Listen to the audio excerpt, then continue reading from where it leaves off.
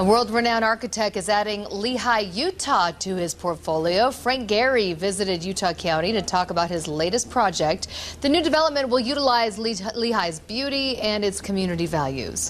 His work includes the Guggenheim in Spain and the Walt Disney Concert Hall in Los Angeles. Still, he thinks Utah offers a very unique opportunity.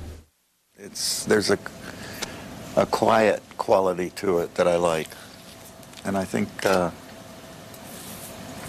it's intriguing, to try and, with my kind of stuff, to try and figure out how to emulate that.